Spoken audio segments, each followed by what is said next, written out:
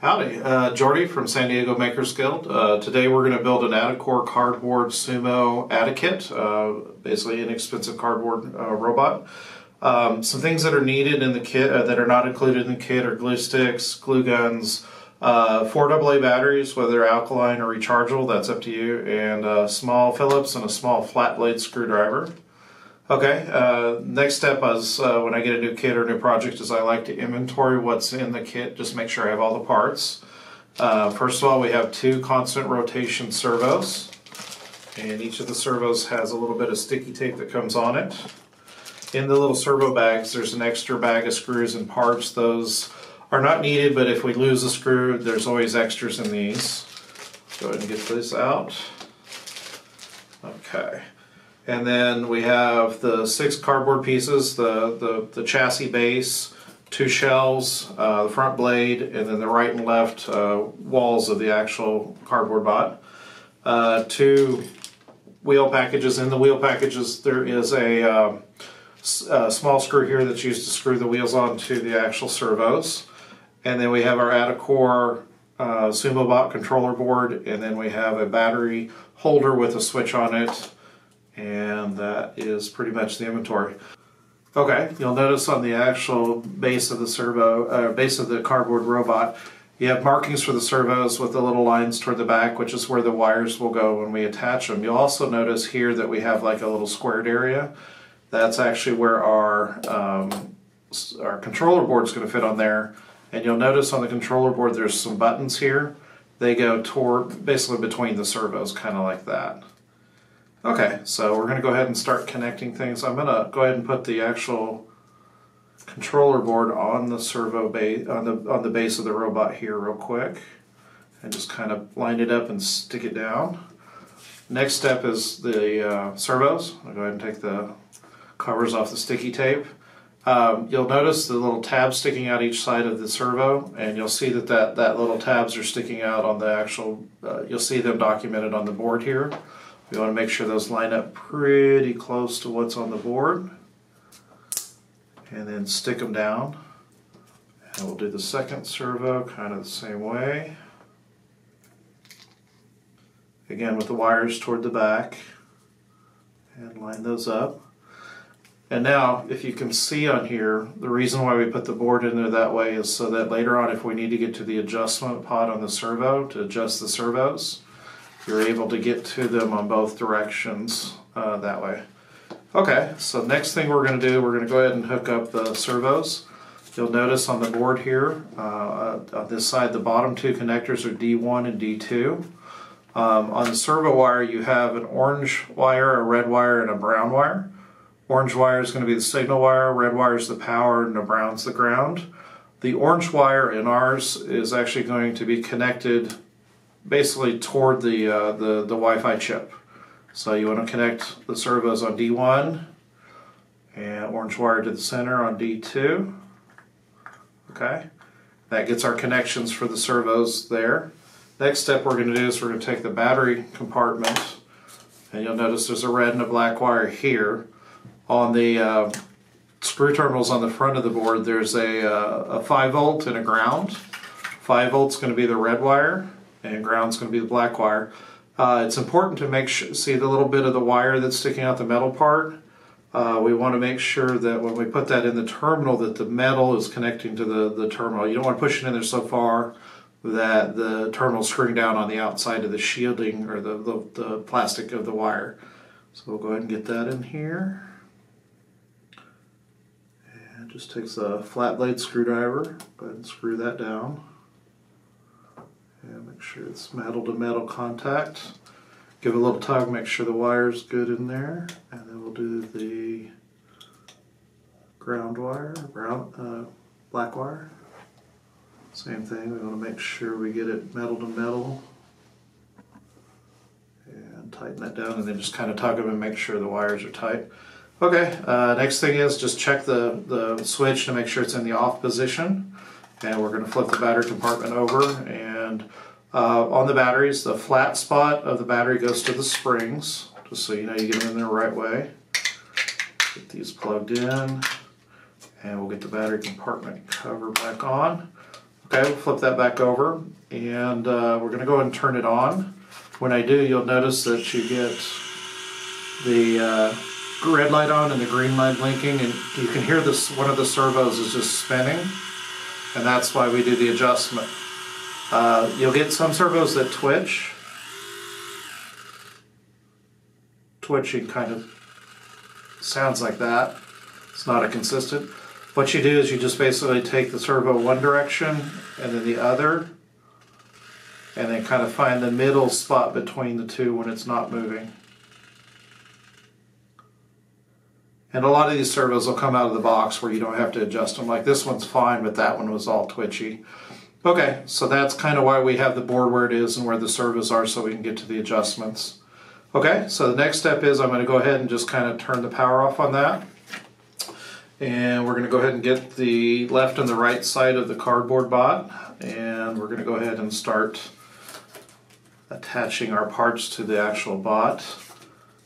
You'll notice on the actual pieces there's letters like B and D. There's a B and D on the bottom part that it fits to, so that you can see that they line up. Just kind of put that on there, and we're going to put a little glue in here just to kind of tack it. A little drop on top of the servo, and then one up here. And just kind of make sure that's up and down. The other side we have the A and the C, kind of the same thing. We're just going to plug them in and then kind of tack the glue in here. A little bit on the top, a little bit on the front. And then we're going to kind of fit and adjust the other things. We'll come back and we'll put a lot more glue on there to basically make it stronger here in a moment.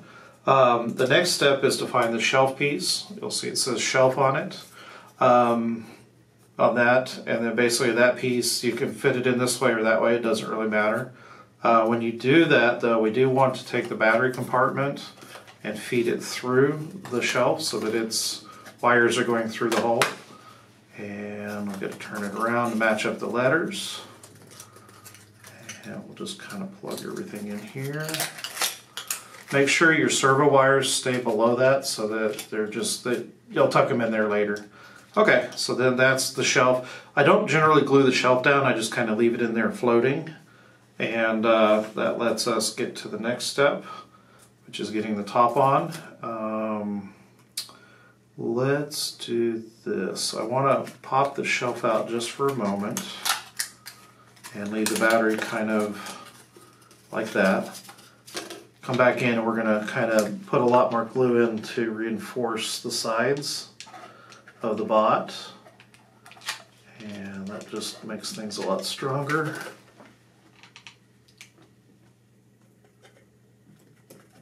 Okay, I'll let that cool down a little bit, and again we'll just kind of flip the shelf back in place where it goes. Wiggle all the tabs in. There we go. Okay. Okay, so the last piece of this is going to be getting the top on there. Again, it has the letters. You'll notice that the top has an area where it's notched on the top and it's flat on the bottom. The notches actually go to the front of the robot. Again, you want to kind of feed the battery compartment through, and then the white part goes to the outside to kind of get you a clean, pretty bot. So, and again, you just run some glue here. How much glue you use is kind of up to you. If you're going to be using a bot in Sumo competition, or if you're going to build a bot with a weapon, you may want to put a lot more glue on there to just keep it strong and reinforce it.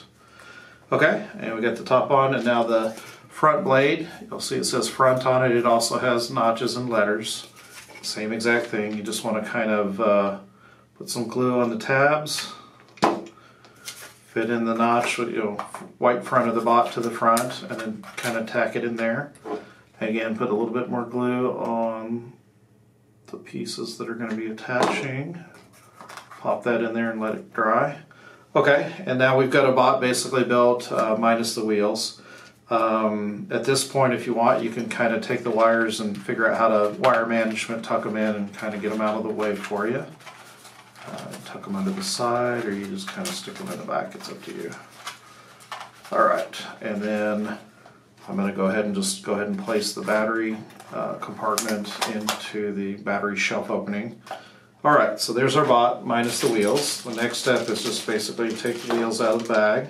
Make sure you don't lose the little screw. If you happen to miss one, there are extra ones in the little bags that we took from the Servos earlier. So we have a plastic wheel and a rubber tire. The wheel and tire, you just kind of roll the rubber tire on the outside of the wheel. Get it to pop on there. On the wheel itself, there's kind of a flat spot and then a bigger hole. The bigger hole's the part that goes onto the servo. And we're going to go ahead and kind of attach that. Make sure you press it down nice and tight, and then you'll take your screwdriver, screw in the middle hole, take your Phillips screwdriver, and just make sure you get it screwed down there tight. And once it's on there, make sure you kind of roll the wheel and just make sure it's not wobbling real bad. Alright, and then the next tire and wheel. Got a little bit of glue here. Let's get that out of the way. Okay, same thing. Bigger hole basically goes onto the servo. Wrap the tire around the wheel. Okay, and then this time, again, the bigger hole, we're going to place that on the servo and then squeeze it down. And take the screw and put it in the middle hole. If we can get the screw to go in there. There we go. Phillips to screw it down.